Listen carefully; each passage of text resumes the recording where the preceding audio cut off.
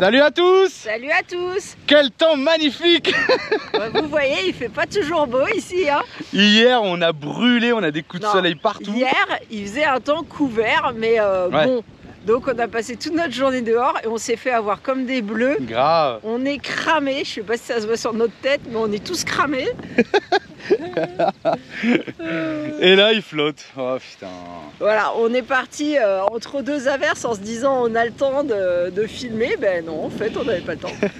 En tout cas, on voulait remercier Jean-Claude, David et Patrick. Merci beaucoup pour vos dons PayPal, pour ce départ de Morteros. Là, ça fait super plaisir. Et on avait un petit truc à vous dire parce qu'on avait tourné des vidéos à Morteros. Donc il y en a beaucoup qui nous la demandent aussi, les 2 vidéos du nouvel intérieur du camion, de la cellule. Donc ça va venir, mais dans un premier temps, on va vous mettre la Paquita. Ouais, c'est un petit village qui était à côté de Morteros et en fait l'office du tourisme nous a invités pour faire un essai, voir si ce qui était proposé était intéressant ou pas et pour qu'on donne notre avis. On a fait les testeurs. Voilà. Et aussi, on a oublié de vous le dire dans la vidéo précédente, si vous voulez faire une surprise à Manino, faites un court film de quelques secondes, une petite vidéo avec votre téléphone, ce que vous avez. Vous nous l'envoyez sur notre adresse mail xtgfamily@gmail.com et nous on fera un montage s'il y a suffisamment de séquences et on fera une vidéo soit dédiée à Manino, à Morteros, si vous voulez dire quelque chose sur nous, ce que vous voulez. Voilà. Et on fera le montage avec ça. Et donc la Paquita qui a été tournée proche de Morteros, 2 vidéos de l'intérieur du camion qui vont suivre. Et après, on est parti sur le voyage. Miramar, Totoral, Capilla del Monte ici, on a fait pas mal de choses. Donc, je sais pas si, enfin, on verra. On n'a pas encore monté tout, donc vous verrez. Mais il y en a au moins 2 sur l'intérieur du camion qui étaient à Morteros, la Paquita qui était proche de Morteros. Et oui aussi notre haut vent. J'avais fait une vidéo. Ça sera plus tard ça. Pour vous présenter quel mode de haut vent on utilise. Mais ça on vous le mettra un petit peu plus tard. Je vous vois plus. Bon, nous on va retourner au camion. On s'était dit on va venir là, il y a un petit peu de soleil qui s'est levé. Depuis ce matin il flotte, on est dégoûté. Donc là on est à Capilla del Monte. C'est ça, un petit lac artificiel. Semi-artificiel je pense. Il y a le barrage, qui est là. Et c'était super joli, enfin c'est super joli hein. Regardez un petit peu. Donc allez, là on s'en va pour vous mettre, trouver du wifi pour vous mettre la vidéo pour demain. Voilà, objectif wifi aujourd'hui. Ouais grave, ça tombe bien, il pleut. Donc on va chercher ça et puis à bientôt. Ciao. Ciao. Ciao.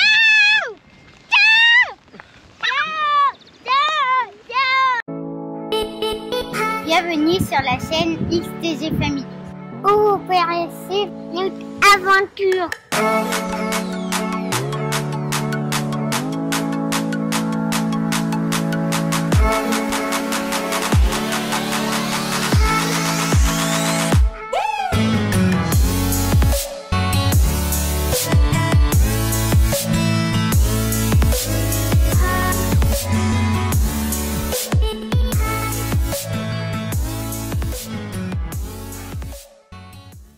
Salut à tous. Alors ce matin il est 7h30, peut-être un peu dans le... Hein, et la mairie nous a réservé une petite surprise. On part, ça s'appelle la Paquita. On part prendre le petit déjeuner là-bas, c'est à 40 km d'ici.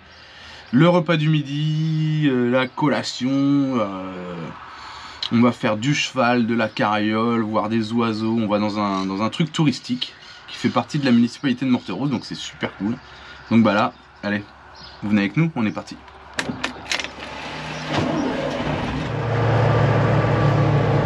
Voilà, nous voilà à la Paquita. Maintenant, on va aller au centre touristique. On est sûrement passé là il y a 9 mois. On se rappelle plus. Parce que là on est retourné en arrière vers Santa Fe. Allez, on a déjà des photographes là.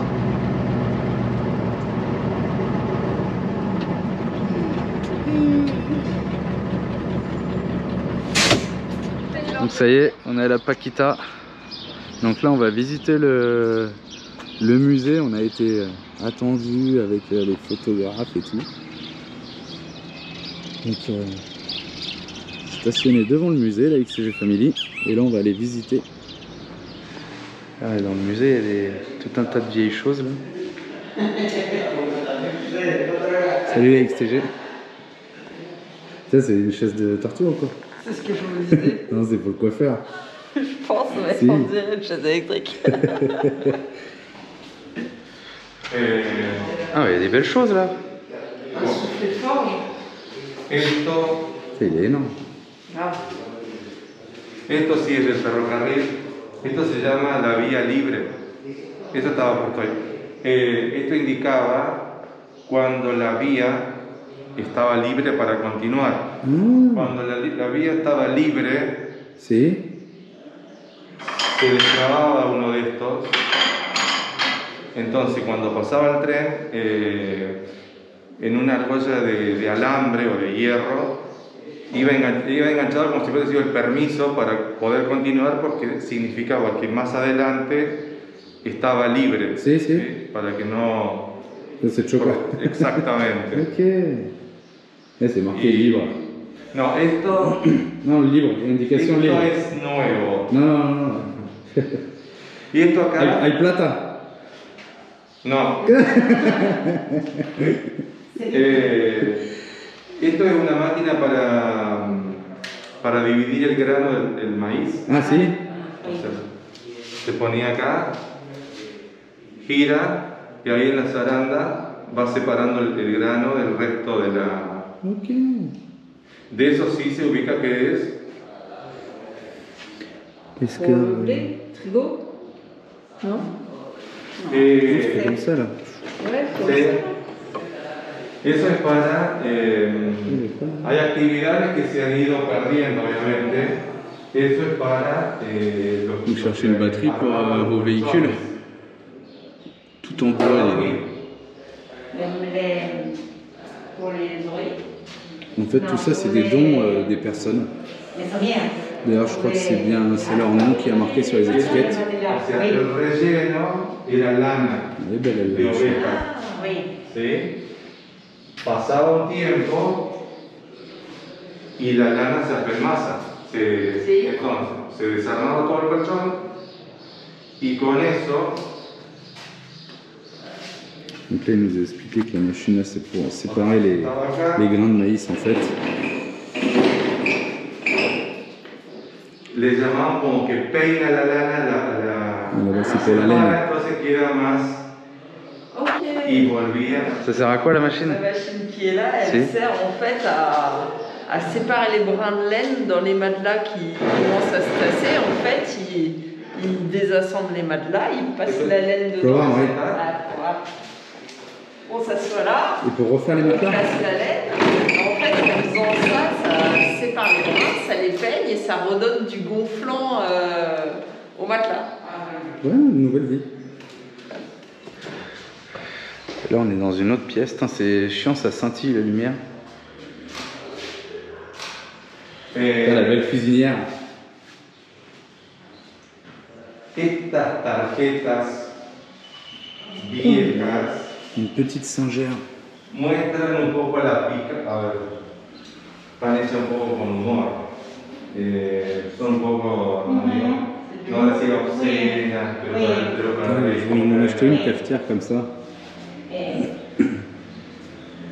Oui, ce sont des cartes Des caricatures humoristiques. Oui, Qu'est-ce Dans que la c'est la boîte là, Marie? Là, en fait, ils ont réuni des messages de comment ils vivaient en 2011 et la boîte est fermée, ils ne savent pas ce qu'il y a dedans pour la plupart. Et en 2111, la boîte sera ouverte pour faire un message aux gens du futur en fait. C'est grave. C'est sympa, C'est un truc de fou. c'est une bonne idée parce que dans un musée ça va se garder, ça se perdra pas. Et 2111. Oui. Ouais, ils vont Dans ouvrir la boîte. 100 ans quoi. quoi. Ils vont ouvrir la boîte et ils verront les messages qui ont été mis en 2011. Et comment ils vivaient maintenant, et peut-être que dans 100 ans, ils trouveront ça hallucinant, on va savoir. C'est une bonne idée. Bah, moi, je trouve. Si.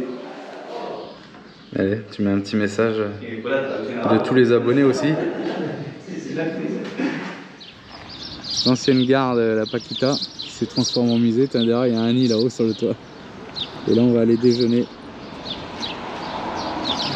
Alors après la visite du musée de la Paquita, on part au campo et on va faire quoi là? On va déjeuner. On va prendre le petit déjeuner. Vraiment super.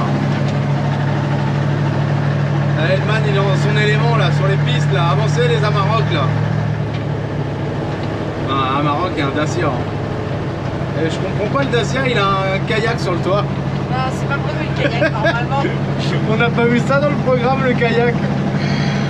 Oh, c'est jamais.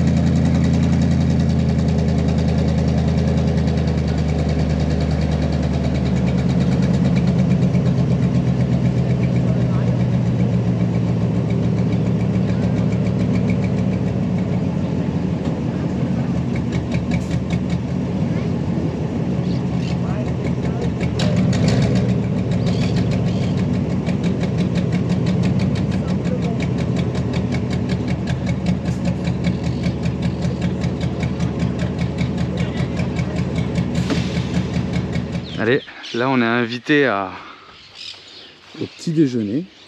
Donc normalement on est... Ça serait le frère à Mario. Voilà, les hermanos de Mario. Sí, oui. De Mario Mitri. Oui. Ah Oui, oui. C'est ça, c'est bien le frère à Mario. Donc on est invité ici, prendre le petit déjeuner, regardez la grande table et tout. C'est bien là.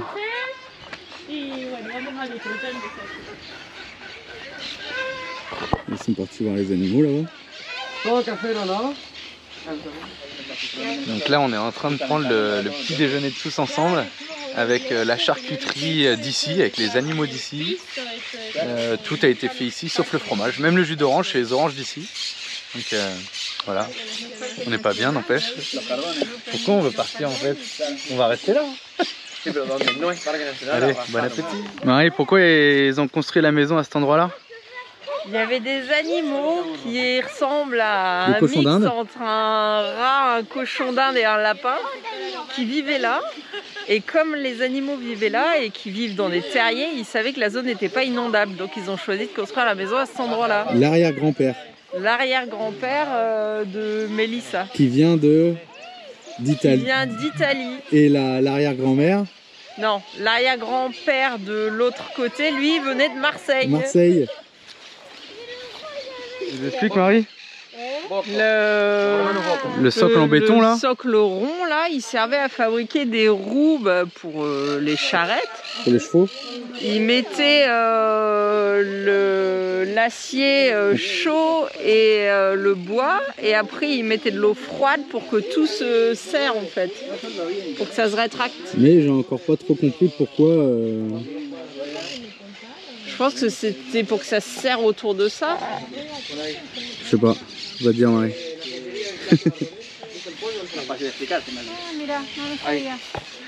Et en fait, ils ont eu l'électricité quand, Marie, ici? L'électricité en 2002, mais avant ils avaient une éolienne et un groupe électrogène, et le frigo était à gaz, ouais. ou à kérosène. Ouais, un frigo gaz ou kérosène.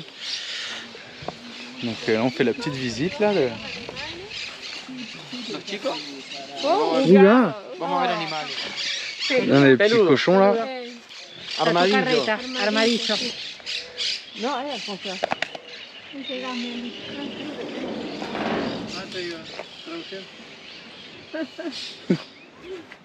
C'est mucho color.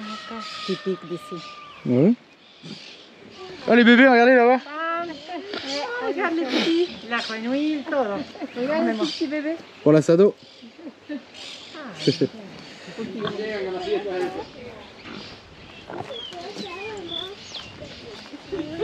Comment il fait le dindon? Et toi, comment il fait? Tengo algunos frutales, mandarina, pomelo, naranja, higo. Fleur de Santa Lucia. Santa Lucia. La fleur de Santa Lucia et le jus de la fleur est utilisé pour la conjonctivite. Ah, un gel, un... Sí. Y se puede colocar en los ojos. Et c'est comer, non? No, No. no, creo que no. Esto no. Là, regardez. Vous voyez là-bas, là, c'est la marque Chiquita. Donc il a vu sur la mer en fait. Hein. Alors tu nous expliques un peu El Bajo? El Bajo, c'est ici. On a été invités, c'est un campo. Ils voudraient l'ouvrir un peu au tourisme familial le week-end. Pour que les gens puissent venir profiter de la campagne, de la sérénité, se reposer, faire des asados, profiter un peu à l'ombre. Là, ils ont installé des petites zones ombragées, profiter de la vue sur la mare Chiquita, qui est pas très loin, et faire des balades à cheval, en sulky. Et voilà, c'est leur projet et du coup, ils nous ont invités à faire déjà manger l'assado parce que ça va être repas de midi bientôt. Et après, aller faire un petit tour à cheval et peut-être jusqu'à la mare Chiquita, je sais pas. On verra ça. Et la marque Chiquita du coup? Ah oui, et la marque Chiquita, en fait, elle a des cycles où elle est beaucoup moins haute que maintenant. Parce que là, on la voit, elle n'est pas très loin, mais quelques années en arrière, en fait, elle était 8 km plus loin. Et sur toute cette distance-là, il y a très peu d'eau, en fait. On peut marcher 1 km sans que l'eau dépasse, allez, peut-être 1,50 m. Et tous les 50-60 ans, il y a des cycles où la mer se retrouve beaucoup plus basse. Et là, on est dans un cycle haut en ce moment. Et à l'époque, les grands-parents des gens du campo, en fait, traversaient jusqu'à Morteros pour faire leurs courses en sulky, avec des calèches, avec des chevaux, pour faire les courses là-bas et passer en fait par la marque Chiquita qui était beaucoup plus basse et du coup ils pouvaient traverser à cet endroit-là. Alors? On va où? Je sais pas. On va voir les animaux. Là-bas, ça monte aussi dans les pick-up. On fait un safari. Safari, go! Comment on dit? Extrême, zéro, safari, go! Un papillon! Allez, on part avec les pick-up. Ouais, Et là, nous on regarde. Hein. je suis sûr comme tout. Allez. Et...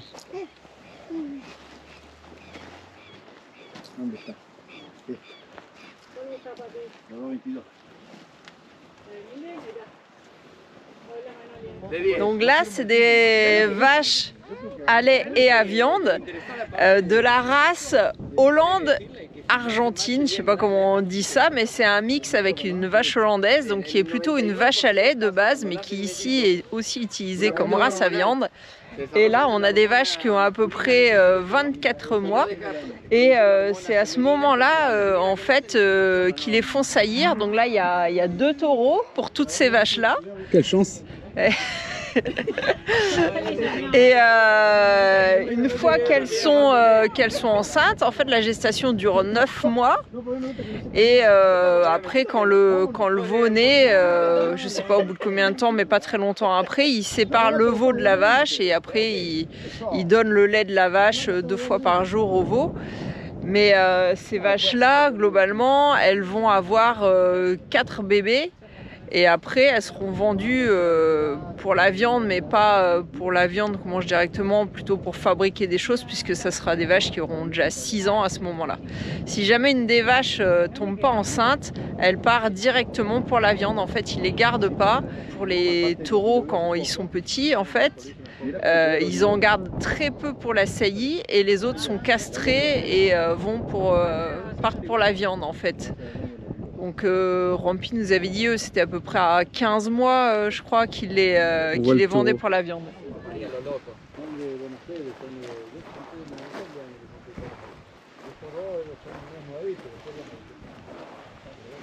Celui-là, c'est le taureau. Il a peur.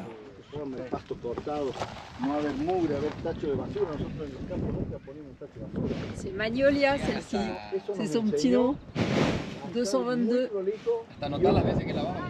Voilà, il nous expliquait que ici le problème c'est d'avoir de l'eau, puisque il y a de l'eau.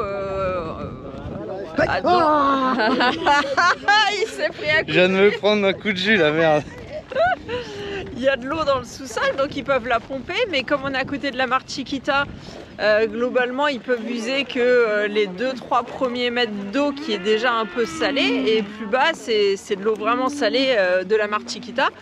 Et il y a une zone par là-bas où ils ont plusieurs éoliennes qui pompent l'eau, puisque c'est une zone naturelle qui fait une espèce de réserve, et quand il pleut, en fait, vu que c'est en pente, tout va dans ce coin-là, et ils arrivent à récupérer de l'eau là-bas qui est moins salée et que les vaches peuvent boire. Et oui, ils peuvent la dessaler, mais c'est trop de gâchis. Voilà, ils disaient que s'ils veulent retirer le sel de l'eau, en fait, ils perdent 40% du volume d'eau qui est pas consommable. Donc vaut mieux qu'elle s'habitue. Après, les 40%, ils savent pas quoi en faire, parce que s'ils la rejettent dans le campo, ils vont ruiner le sol. Donc en fait, c'est pas une solution de retirer le sel de l'eau. Donc en fait, les vaches s'habituent à de l'eau légèrement salée et ils font des puits dans les zones où ils peuvent récupérer le plus facilement de l'eau moins salée, qui sont les zones naturelles, les points bas en fait, où part l'eau de pluie. On va voir l'assado. Hola. Hola, ¿qué Hola, tal? bien. El asador acá, ¿El asador? el amigo de la casa. Sí, hacemos lo que podemos. Hoy está de asador, ¿sí, no? Vamos a tapar acá para On va carner de l'autre. de a poquito. Okay. Il chauffe l'eau de la maison avec une espèce de poêle, quoi.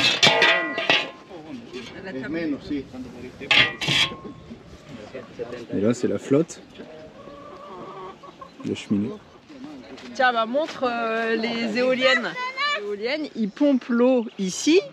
L'eau part tout là-bas où on était aux vaches avec une pompe. Alors il y a aussi un système visiblement un peu comme une presse. Bah, je sais pas, ça pousse l'eau quoi. Et l'eau arrive aux vaches là-bas. Et comme il y a un dénivelé d'à peu près 8 mètres entre les vaches et ici, après l'eau elle revient par gravité pour alimenter le bâtiment en eau et pour l'eau pour les chevaux qui sont là aussi. Allez, là on va aller manger. Ah, c'est comme en Chine. Plateau tournant. Bon bah voilà, on est invité à manger avec tout le monde. Donc c'est vraiment chouette. Et on a mangé de la bonne viande, non? Hein? Spectaculaire. ¿Cómo es la carne? Espectacular. Espectacular. Como la mayonesa, espectacular. Et la salsa? Espectacular.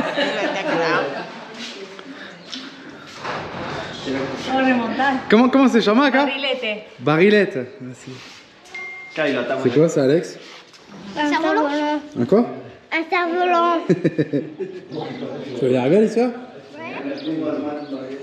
Il y en a beaucoup des fils?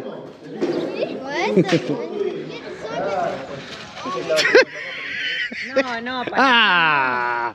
No espectacular! Là, il a toutes ses selles différentes pour différents chevaux et différentes pratiques en fait. C'était pris pour une américaine ou quoi? T'as la casquette de Morteros Importation? Personne ne veut mettre de la crème. Allez, là c'est le tour du cheval.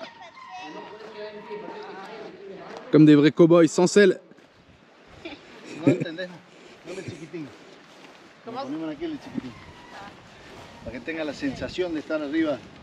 Et Alex il a le plus grand en plus.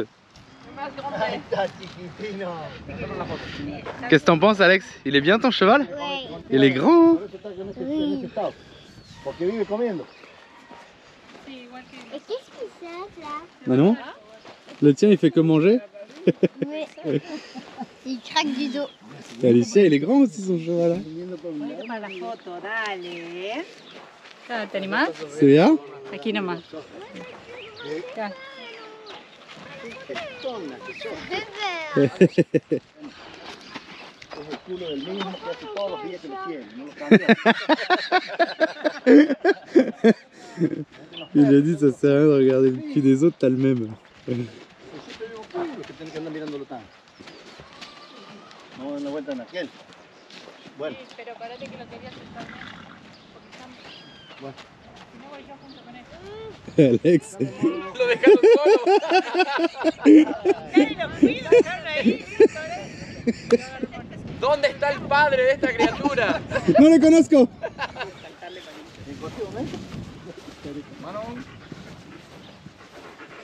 Il est bien ton cheval, Alex? Oui.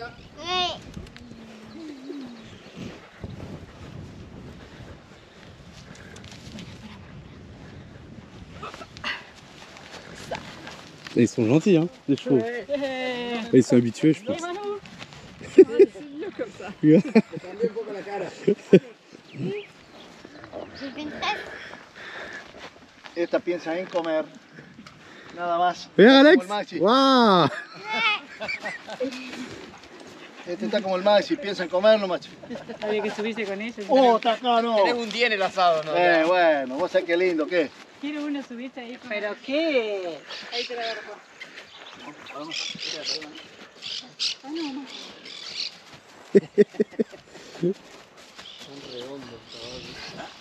Tu vois que ils sont super habitués à monter sans selle. Hein. Y si vive comiendo, te para comer. Bueno, vamos a ensillar. ¿Vamos a ensillarlo? Sí. Donc là, il est en train de préparer celui-là pour attacher le sulky. Là, on a les trois autres qui sont prêts. Il y en a un autre qui va se préparer là-bas. Les œillères.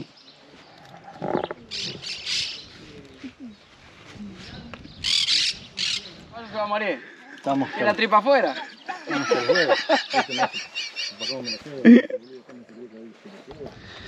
Et là, on a notre professeur d'espagnol qui est en train de préparer le cheval.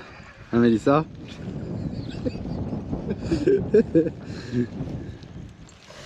Qui est venu nous voir 2 fois par semaine au camion, nous apprendre l'espagnol. No, pues voy a dar vueltas.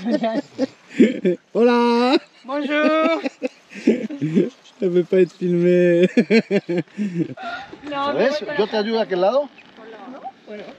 Arriba. Bueno. ¿Están muy largos los estribos? Sí. Allez, on vous laisse nous. Ciao! Ciao. Ciao.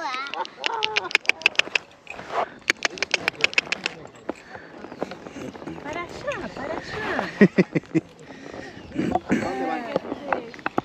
Enfrialo un poco, enfrialo abajo. ¿A dónde van? Ahí está la punta del bajo. ¿Acá no? ¿Me van para allá? Y que debe estar bastante barroso. ¿Blando? C'est le mien, il se barre. ¿Sabe ir? ¿Sí? ¿Es la primera vez que va o no? No. No, de muchos años. Sí. Entonces, vaya. Sí. Pégale nomás, pégale. Sí. ¿Está usted? ¿Sí? Ah, El del sulky que se pasó por uno de los dos costados, no por arriba.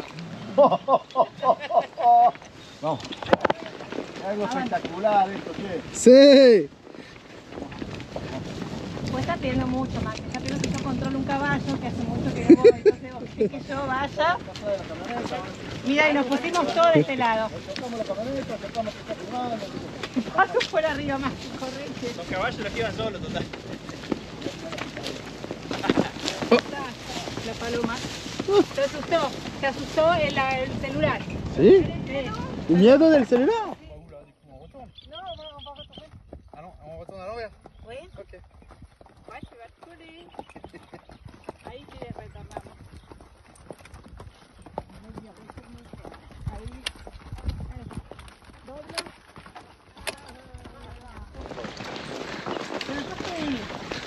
Colorada. Si.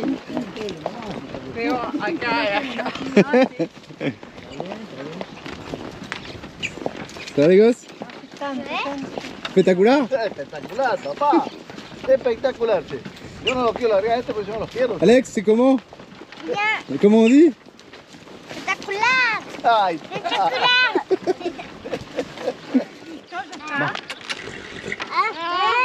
No. se paró, che, ahora ya está. Se ve que terminó el recorrido. Bon, je pense pas qu'on vous montre le coucher de soleil cette fois-ci sur la mer. C'est le seul endroit, on vous l'a déjà dit, d'Argentine où on voit le coucher de soleil sur la mer. Enfin, sur l'eau salée quoi.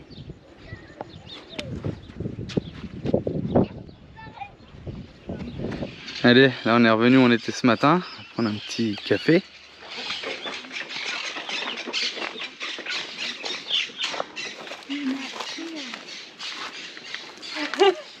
Doucement. Hein. ¿Y acá? ¿Vos llegás? Maintenant peut-être. Oh, il y en a plein. Ah ouais.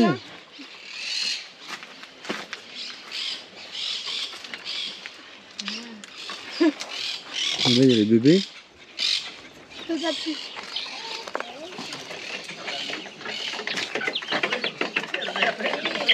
On va les séparer avec les autres parce que sinon il les bouffe. Et là, qu'est-ce que fait Marie? La bave, l'aloe vera. Vas-y, vas-y. Tu veux que je te Non, tarde? non, non, Pasate María, pasate, no tengas problema. Yo no hay aceite del camión. Aceite viejo. Ah, c'est pour les coups de soleil. Oui.